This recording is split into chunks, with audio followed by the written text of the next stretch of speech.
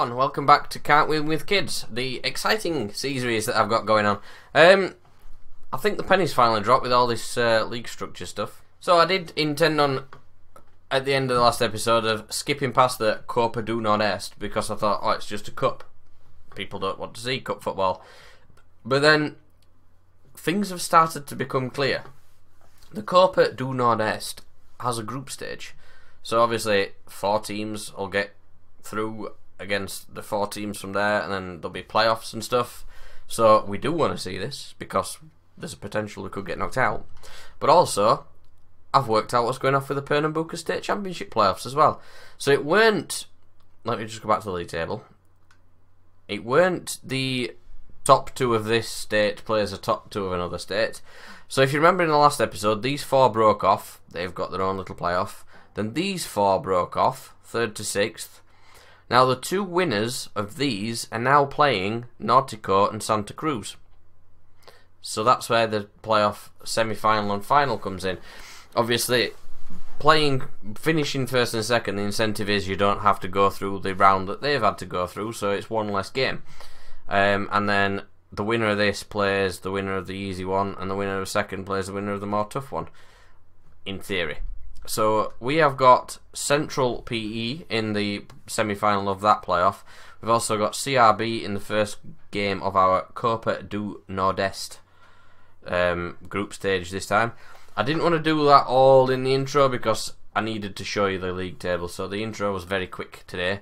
Normally I go through what you're going to see, but like I said, I needed to show you the league tables for that. So we did beat Salguero 5-2, as you remember. We'll skip the Juventud game. Today, like I said, we're going to play CRB in the Copa do Nord-Est and the semi-final of the Pernambuco State Championship. We're already at the CRB game.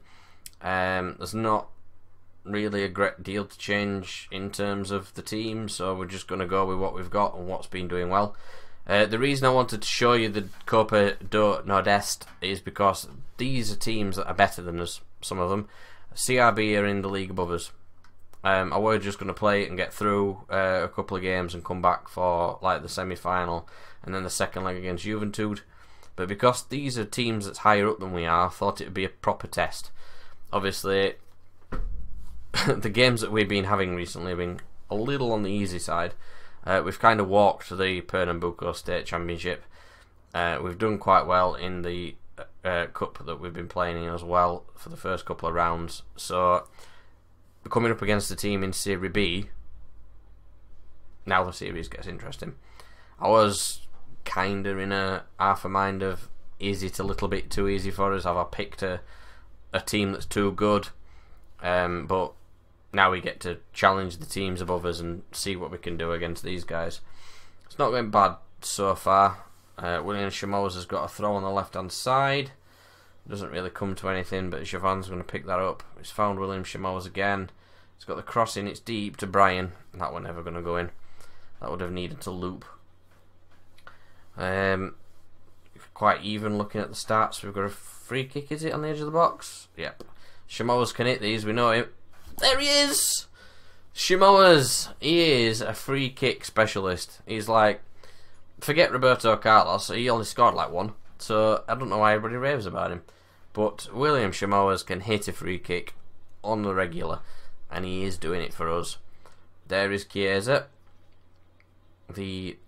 probably one of the oldest players we've got. Chamoz is in again. Oh, he skips past his man.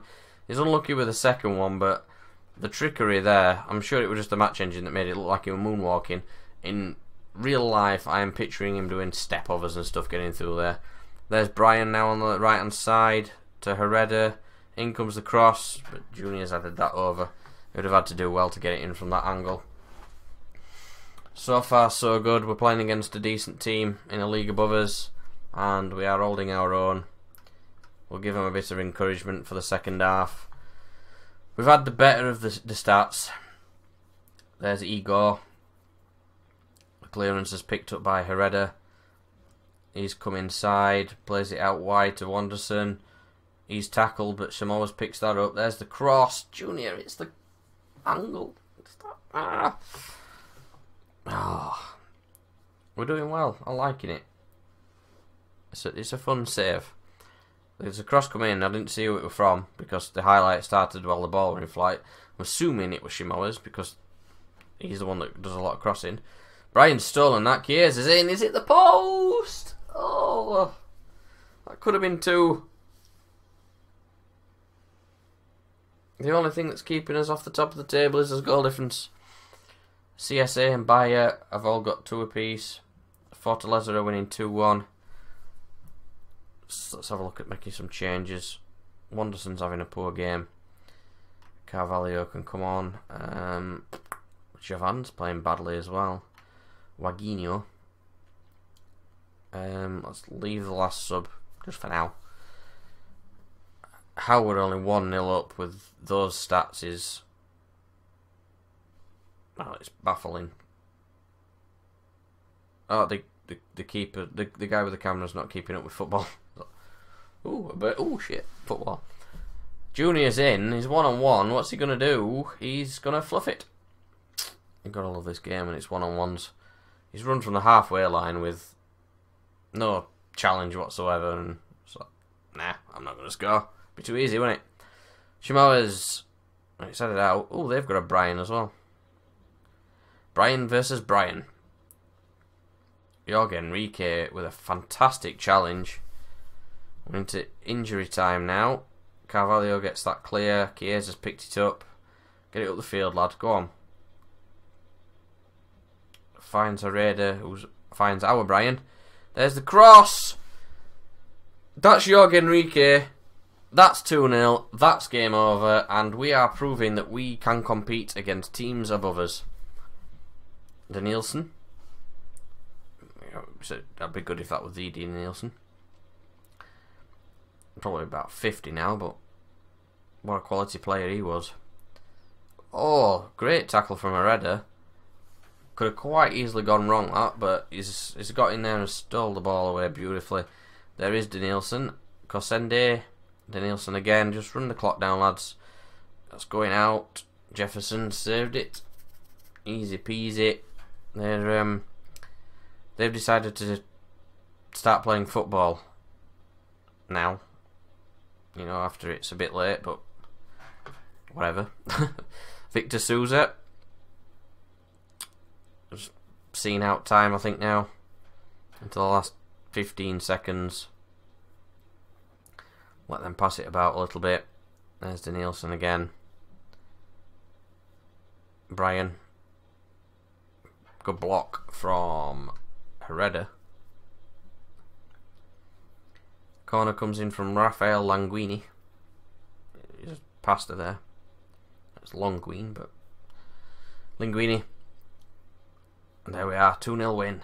Okay, so we have now got our Pernambuco State Championship playoff semi-final. We've got a bit of a suspension at right back. Herrera can't play, so I do not actually have another option. I've brought Williams out of our reserve team, so it'll give him a bit of a chance to get a game. Apart from that, the team is unchanged, so we are going to go in and see what we can do in this. You would expect us to get quite comfortably through here, considering the only team that didn't beat us, the only team that we didn't beat, makes more sense, was Santa Cruz. We've obviously beaten these already this season. Pernambuco State, there we are. Santa Cruz are paying Sport Recife. So, you would like to think that this is us through. Williams Samoas has got the corner. Javon's picked that up. There's Brian, come inside, bottom corner, 7 minutes in, and there's the first goal. Yeah, it's like I was saying, you would expect us to win this quite comfortably, considering how we went through the actual group stage of this. The only Santa Cruz that we didn't beat, and that were a 0-0 draw. We've not lost the entire way through this. So Williams got a cross in decent, bless him. I don't know why I said bless him. It's like he's a 5-year-old. He's a youngster coming through. The idea of this save is to give youngsters the game time, so why not? Shimo is tackled by Estraz. One of my players just fell over. Ribeiro to Alves. Nice, calm passing play. There's Brian with a cross. Junior just David Nugented him. I think that were going in. He just got robbed. Shimoa's with the free kick. That's gone in as well. It's 3. No, that's an own goal. Evandro. Wow. 3-0. 20 minutes gone. Santa Cruz have yet to strike. Williams with a throw. It's not a bad one. He's picked it back up. Just plays it back to Alves. There's Enrique. Brian Williams again. Come on, get an assist. I want him to have a good game. It'd be nice to see some of these reserve players come in and just play well and give me a bit of something to think about for next season. Because at the minute, I don't know what's going to happen. We need to see what the youth intake's like. Geza's over the bar. Obviously, if we get promoted to Serie B, I don't know if we're playing the Pernambuco State Championship every year. Judging by the past winners, I believe we do. So I'm not too worried about this championship next season. I'll probably skip a lot of it for you if we get promoted, and probably just show you most of the Copa Serie B and the Copa do Nordeste, because that's the one where the bigger teams are. I mean, we're 4-0 up after half an hour. This competition is more like a friendly cup at this point. It's kind of redundant.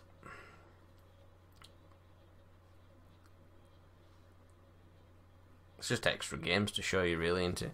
I mean, I've shown you it this time round because I honestly didn't know the league structure, and I didn't particularly want to start the first episode of a brand new series halfway through the season. So I keep looking at the microphone. I need to stop doing that. So yeah, I didn't particularly want to start in like March, but we know for next season you don't particularly need to see these games. I could probably come back to you with the final or whatever, and then just show you us win it. Moachia. Good effort. Fair play to him. Took the shot on. He needed. Santa Cruz are losing. We've already beat Sport Recife once this season. That could be a good result for us. There could be the potential that we've already won this. Let's have a look at some changes. Max Lennon can come on. Camutango, maybe? Yeah, get Ribeiro off so I don't get sent off. Save the last one just for a little bit, because you know for a fact if I make 3 changes I will get an injury. There it is, look. Jovan has taken quite a knock, so let's bring him off and bring Waguinho on. This is game over. If Sport Recife are knocking Santa Cruz for 6. Look at this. Not 6 goals, knocking them for 6. It's an English term. It's related to cricket. I mean, hit them really hard. And I'm still looking at my microphone as if it's my camera. That's a good win. Great way to end the episode. I'm going to be playing through the Juventude game off camera because it's irrelevant. I'm going to come back for the Chiera and it's going to be Sport Recife in it because that's the playoff final. Depending which one of these dates it is, we'll play those 2 games for that next episode. So thank you everybody for watching. The running winning streak keeps going on. If you've enjoyed, please do all the YouTubey stuff. Leave a like, subscribe to the channel, turn on your notifications to keep up to date with my FM20 content, and I'll catch you in the next episode.